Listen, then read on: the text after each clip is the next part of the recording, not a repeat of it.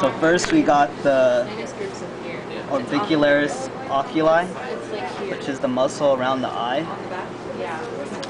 So it's this whole region around the eye. Then we got the orbicularis oris, which is the muscles around the mouth.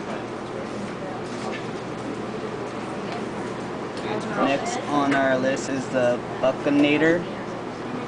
This muscle right here. So it's like in between this triangle, number 13 on my list. Then we have the masseter, which is this muscle right here.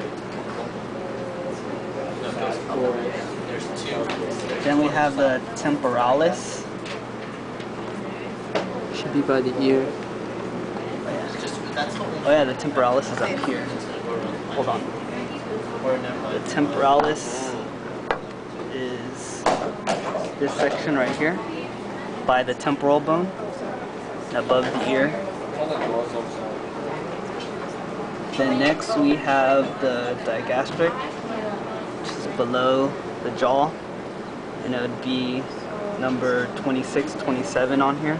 So it's this muscle going here all the way down, and it'll be on both sides. So it'll also be right here, but this one only shows the superior portion of it. And then in between the digastric we have the mylohyoid, number 28 on our list. So it's in between the digastrics. It's this portion right here. Next is the sternocleidomastoid, which is this big muscle right here. And it goes up to the temporalis.